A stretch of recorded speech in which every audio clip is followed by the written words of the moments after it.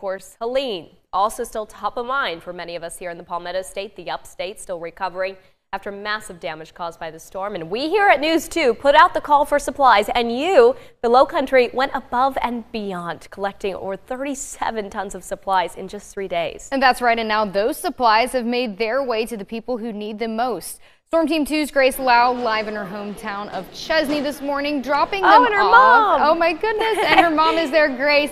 And now we know these supplies were much needed. I know your heart must be so warm right now with this community giving back. Give us an update. Hey guys, yeah, Hannah, you're right. Mama's here right now, and this is my Aunt Kim as well, my mom's sister. And it's been a very emotional day for us here. Hometown, I got videos and pictures and phone calls from you guys when you can. And my heart broke, and I said, I know what I need to do. I need to go home. I need to help you guys. And I gave a call out to the Low Country. News 2 gave me that platform to be able to say what we needed to say. And thank you guys so much for what you did, Low Country. And Mama, I'm here. I've made it.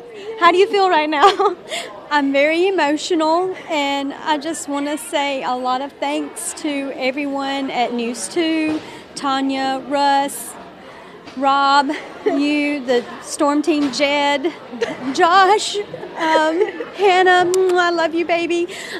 Just everybody in the Low Country. We can't thank you enough. From Charleston to Chesnee, and you have showed out and showed up for us. And now we hope to give all of this out to our community and surrounding communities here, because we know people are hurting and need these things, you know, and it'll help just a little bit. So we thank you so much for that. I'm so proud of you. Thank you.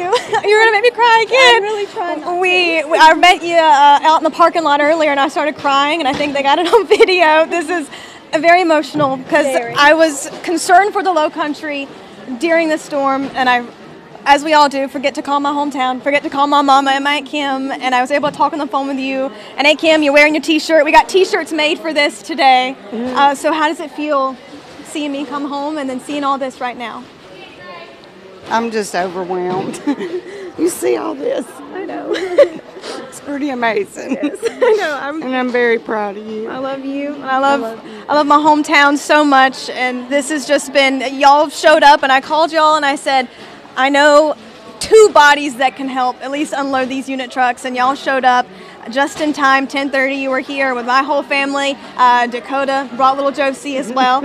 And we've been out here unloading, and I just love y'all so much. I'm trying not to cry on TV again because I've already done it, but I'm just so proud of what we've done here in Chesnee, my hometown, and for the Low Country as well. Thank you so much from me. And like I keep mentioning, these supplies, they're not going to someone you don't know. It's going to my family. It's going to people here that we love and we know, and we're going to get it to the right people. Back to you guys in studio. Well, Grace, no dry eyes here in the News 2 studio. Well, we are still collecting storm relief supplies for victims of Hurricane Helene. You can drop off those items from 7 a.m. to 7 p.m. right outside our News 2 studios at 210 West Coleman Boulevard. You can also scan the QR code right there on your screen to make a donation to our parent company, Next Stars Relief Fund. You can drive in partnership with the Red Cross as well.